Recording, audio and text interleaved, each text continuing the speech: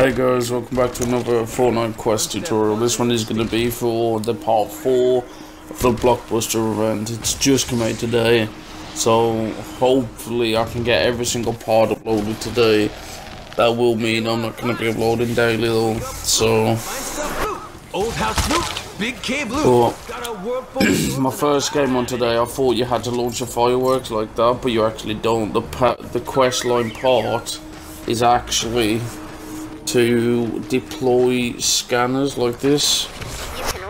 So you got to deploy 5 scanners. You can get them all in one game. I went into a forest zone with a V-Buck cooldown, but all you want to do is either choose a cooldown or choose a main quest.